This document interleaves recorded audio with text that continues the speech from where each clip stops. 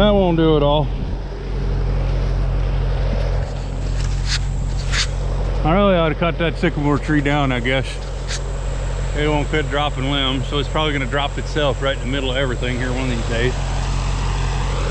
But anyway, we're out here kicking over some windrows, hoping we're going to get something out of this. A little bit of hay that got rained on. Don't look like it got rained on a whole lot anyway.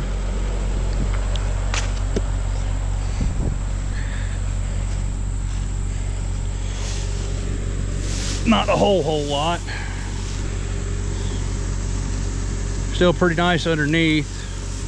Still needs another day to cure though. So anyway, that is what I am doing today.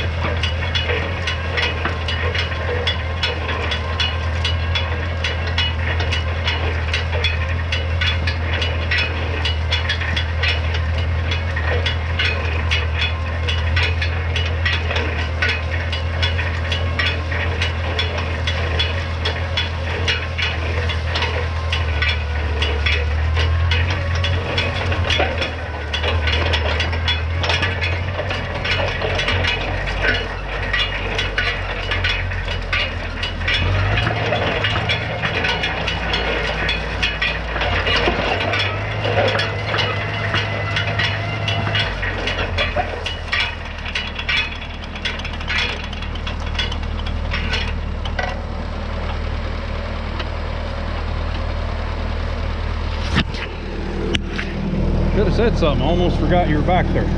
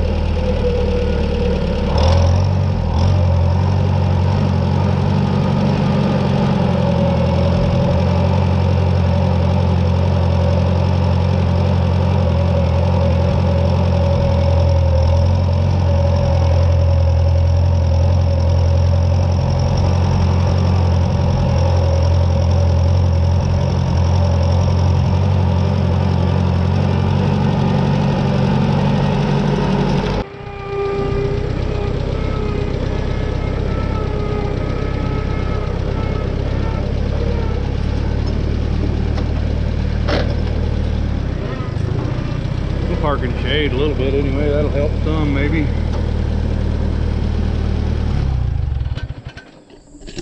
Alright, so all those are rolled over, bumped over, fluffed up, whatever you want to call it, which is good. I don't see any evidence of mold or anything turning black yet, so it should turn out alright. Anyway, main reason why I just wanted to get that off of there is because I want to have a clear contact area for spraying Roundup on that field. I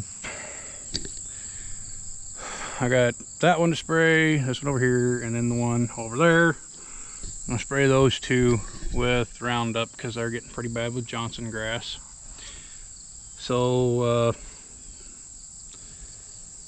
everything kind of goes the right way, we might do that Wednesday. If everything goes the right way, we might do that Wednesday. If not, it'll be another day, but anyway, it's gonna get done. So we're gonna spray that field there, like I said, get that done, and then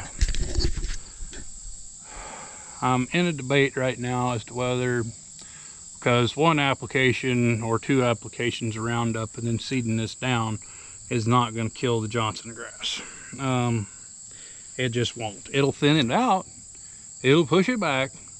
It'll probably make it look respectable, really, the first year. And then the next year, well, it'll be back, and it'll keep getting worse and worse and worse. So,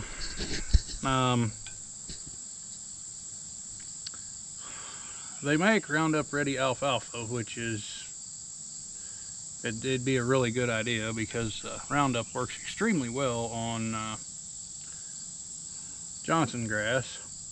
And then you could put 2,4-D in with it, and that would take care of the other broadleaf weeds that we're going to have, because, well, we're going to have broadleaf weeds too.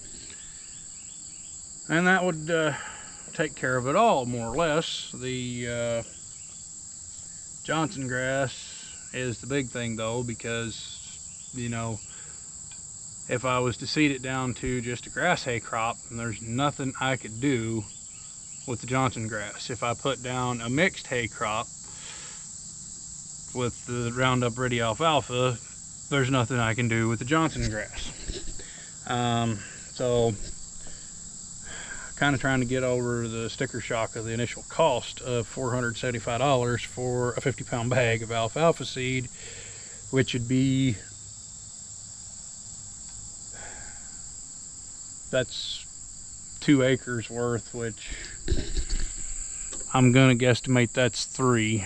I would seed it down kind of heavy just because, but you know. And then there's debate of would you do an annual ryegrass for a cover crop, or just do winter wheat, or, you know, whatever.